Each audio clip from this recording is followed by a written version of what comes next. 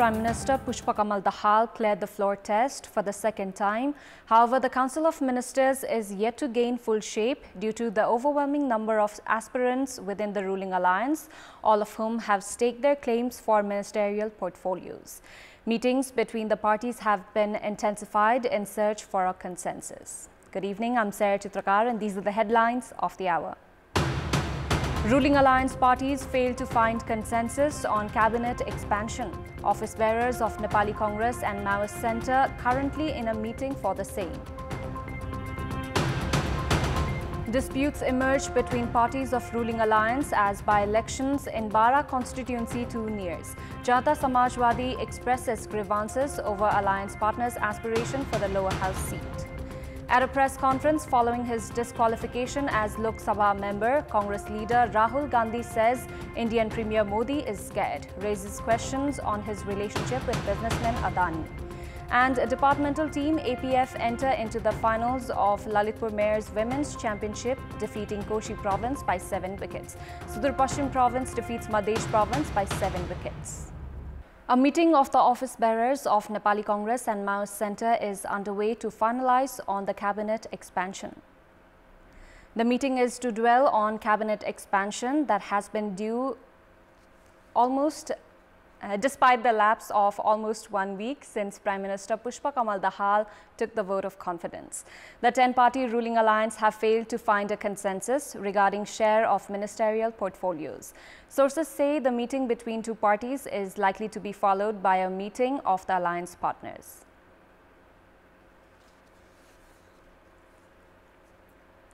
Parties of the ruling coalition are divided regarding their candidate for the by-election in Bara constituency 2.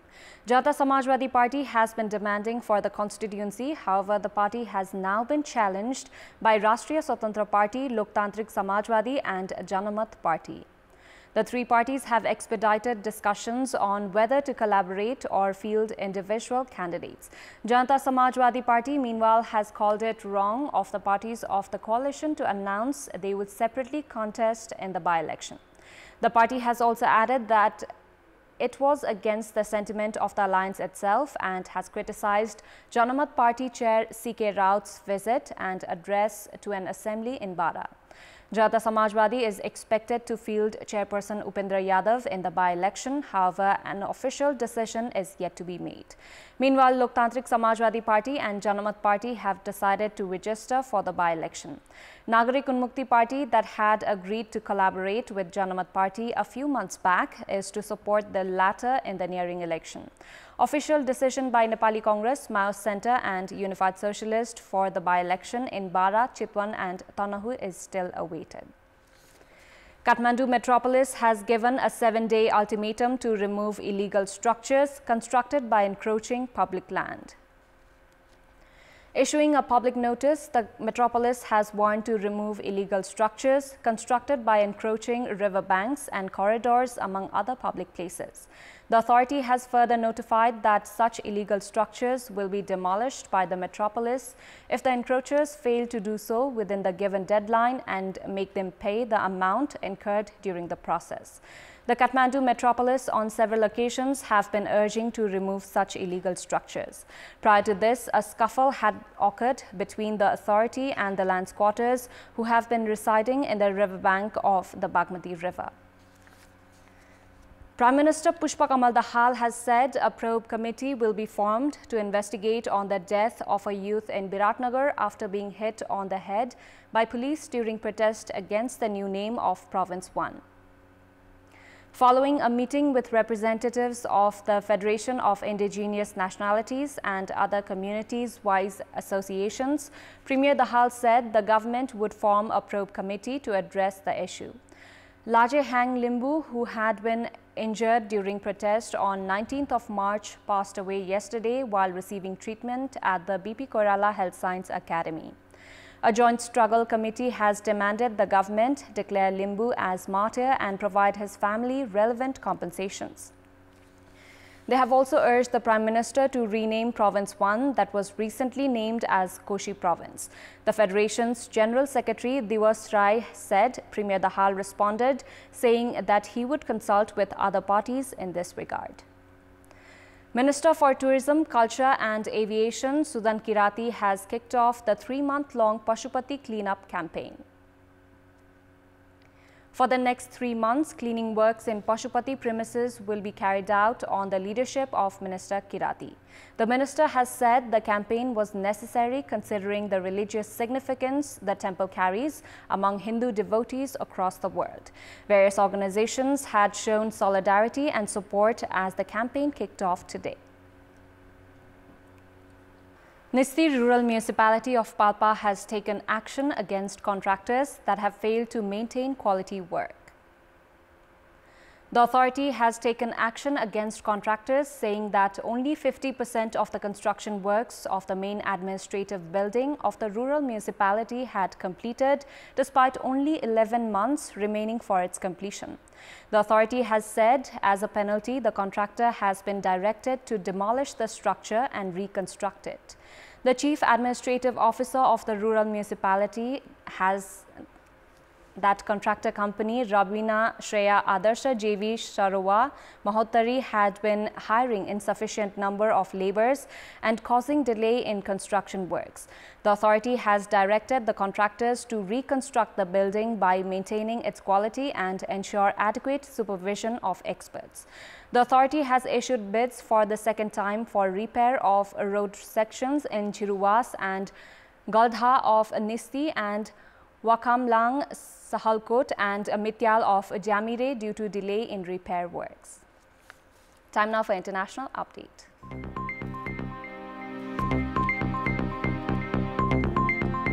Indian opposition leader Rahul Gandhi on Saturday has asked tough questions to Prime Minister Modi about his relationship with Gautam Adani, founder of the embattled Adani conglomerate. Gandhi was ousted from the Indian Parliament yesterday, a day after a court in the western state of Gujarat convicted him in a defamation case and sentenced him to 2 years in jail. The court granted him bail and suspended his jail sentence for 30 days, allowing him to appeal. The defamation case was linked to Rahul Gandhi's speech that allegedly insulted Modi as a thief. Congress party and its allies have criticized the court ruling as politically motivated. Gandhi told a news conference at the headquarters of Congress party in New Delhi that Modi was scared of his next speech and that it will be on Adani case. Gandhi said in his first comments since the conviction and disqualification that the ruling party does not want his speech in the parliament. US President Joe Biden and Canadian Prime Minister Justin Trudeau presented a united front against what they call authoritarian regimes as Biden visited the Canadian capital days after the leaders of China and Russia met in Moscow. At a joint news conference with Trudeau, Biden questioned the level of China and Russia's cooperation, noting that China has not provided weapons to Russia for use against Ukraine. Biden said the U.S. had expanded alliances, including with NATO, the G7, South Korea, and the Quad nations of the U.S., Australia, India, and Japan. Later at a state dinner, Biden said that they stand together as friends and as family, a view echoed by Trudeau.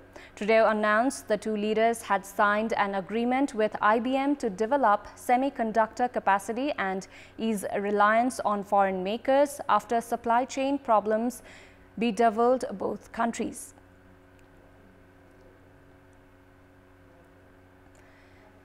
Biden added the U.S. Defense Production Act will give $250 million. Canada has an abundance of critical minerals used to produce batteries and electric vehicles, EVs, but China currently dominates the global market.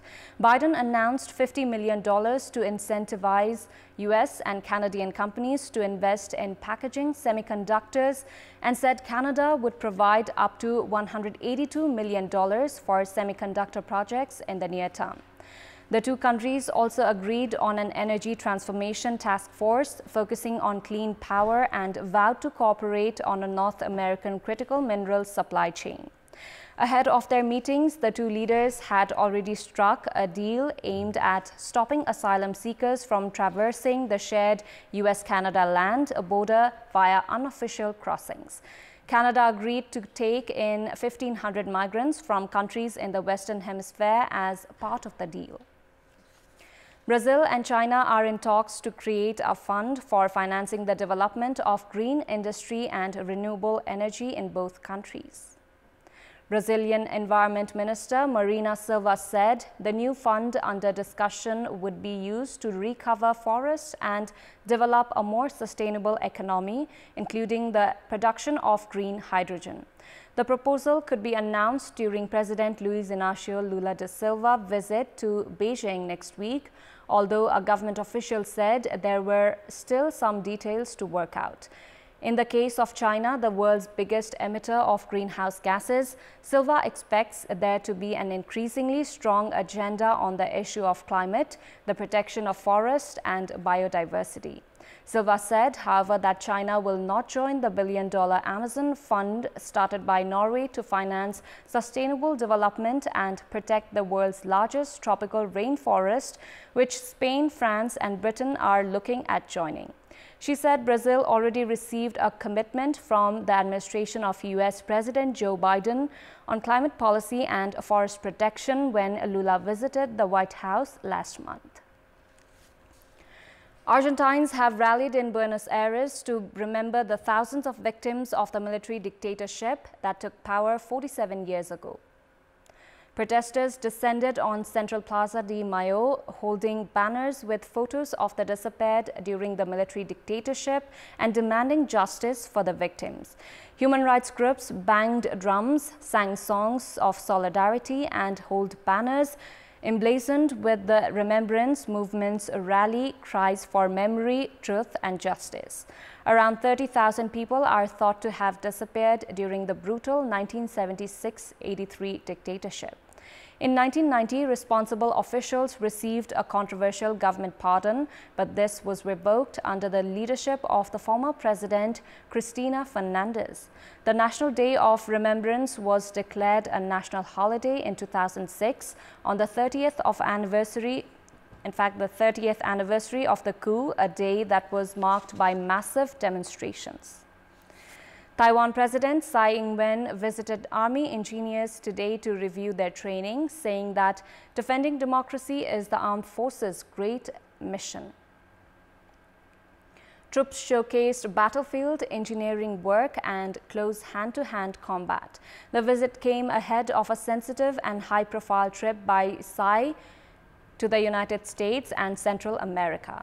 Military tensions between Beijing and Taipei are at their highest point in decades as China tries to force Taiwan into accepting Chinese rule.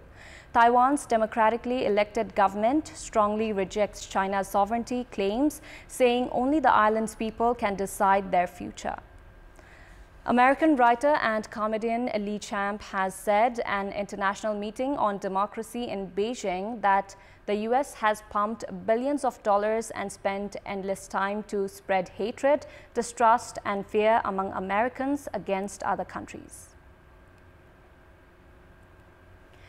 Camp, who was also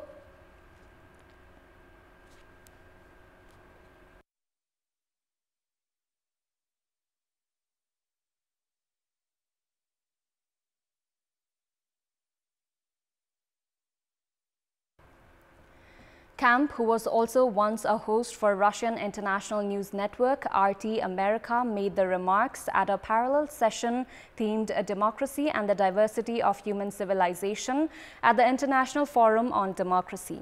At the parallel session, Camp warned against the harmful and dangerous practices of the American media to unfairly reduce people from other countries to a caricature of evil villains and made a plea for humanity to put up efforts and make the planet a livable place. The International Forum on Democracy gathered hundreds of guests from over 100 countries and regions as well as international organizations. India has seen a spike in COVID and influenza-related cases in recent weeks. However, doctors say there is no need to panic as the hospitalization rate is still low. The federal government has ordered fresh mock drills in hospitals across the country to test their COVID preparedness as India recorded 1,300 COVID cases on Thursday, the most in 140 days. The 8 states where the maximum number of COVID cases are being reported currently are Maharashtra, Gujarat, Kerala, Karnataka, Tamil Nadu, Delhi, Himachal Pradesh and Rajasthan. A calf with unique black and white markings that appear as a smiley face has quickly become a public favorite in Australia's south. The Holstein Friesian bull calf breeders Megan and Barry Coaster nicknamed him Happy when they discovered his smiley face markings on his side last week. The couple, though, decided to sell the 1-month-old calf to Farm World for $6,652, the Australian Broadcasting Corporation reported. The proceeds of the sale will be donated to the West Gippsland Hospital. According to local media, Happy will act as a mascot for Farm World, an agriculture and farming event, and will live on the site at Lardner Park in Victoria. Sports news. Departmental team APF have entered into the finals of Lalitpur Mayor's Women's Championship, defeating Koshi Province by 7 wickets. Koshi had opted to bat first, having won the toss, but were limited to 87 runs in 20 overs, losing 5 wickets. Skipper Rubina Chetri and Kajal Trester collected 34 runs in their first wicket partnership. Sita Rana Magar bowled Rubina in 9th over and then thumped Kajal in the 17th. Rubina collected personal 24 runs and Kajal 27. Apsari Begum contributed 22 runs in the Koshi innings. Smriti Katwal ran out for 8 runs and Shabnam Rai was bowled out by Sita Rana Magar without collecting a single run. Sita took 3 wickets and Indu Verma won. APF reached the target in 18.1 overs, losing 3 wickets. Sita was the top scorer with 19 runs. Jyoti Pandey scored 11 and Indu added 18 runs. Mamata Chaudhary remained unbeaten at 21 and Roma Thapa at 11. Having won 3 consecutive matches, APF reached the finals with 1 game in hand. Sudur Pashchim Province have clinched their second win in the Lalitpur Mayor's Cup Women's Championship, defeating Madhesh Province by 7 wickets as Ritu Kanojia put up an all-round performance. In the match held in TU Cricket Ground in Kantipur, Madhesh have opted to bat first. However, most of its players failed to score in double digit and were limited to 65 runs in 19 overs. Alisha Yadav and Saraswati Kumari scored 15 runs each. Lakshmi Saud took 3 wickets for 15 runs. Ritu and Samchana Khadka took 2 wickets each. In response, Sudur Pashchim reached the target in 10.3 overs, losing 3 wickets. Kabita Kumar returned to the pavilion, scoring just 1 run. Samchana Khadka scored 9 and skipper Bindu Ral scored 10. Ritu and Samchana Podar partnered for the 4th wicket, collecting 33 runs. Ritu scored personal 21 runs, while Ruby remained undefeated at 14. Saraswati Kumari, Santoshi Chaudhary and Anuradha Chaudhary took 1 wicket each. This is Sudur Pashchim's second win in 3 games and have collected 4 points to stay at 2nd position of the points table. For Madhesh, it was the 2nd consecutive defeat. Time now for our segment, Public Pulse, where you text us with your opinion. Public Pulse. Here's the question: what should be done to put an end to the exodus of athletes? Your options are A, adequate facilities at home, B, regular tournaments, and C, improvements in regulating entities. Voting is on. Tap any WS, select your option A, B, C, and send it to 34001 to share your opinion with us. Bhutan are playing against Laos today in the 2nd match of the Prime Minister 3 Nations Cup. The match is currently underway at Dashrath Stadium. This is the first match for Bhutan, while Laos had suffered a 2-0 defeat at the hands of Nepal in the first match. Laos had maintained good ball possession and created plenty of opportunities, but had lacked in finishing in their first match, which they will look to improve in today's clash. A win today is crucial for Laos to keep their hopes alive for the final. Meanwhile, Bhutan will book their place in the final with a win today and still have 1 match in hand. Even if today's match is held to a draw, Bhutan will still have a chance to enter into the finals. Bhutan will play against Nepal on Tuesday next week. The winner of the tournament will be awarded a cash prize of $5,000. As per our latest update, Laos is leading 1-0 as they opened their account 3 minutes into the match as Bonpachan Bongkong found the net. That's all for the moment. Our next English bulletin will be at 10:30 tonight. Thank you for watching. Bye for now.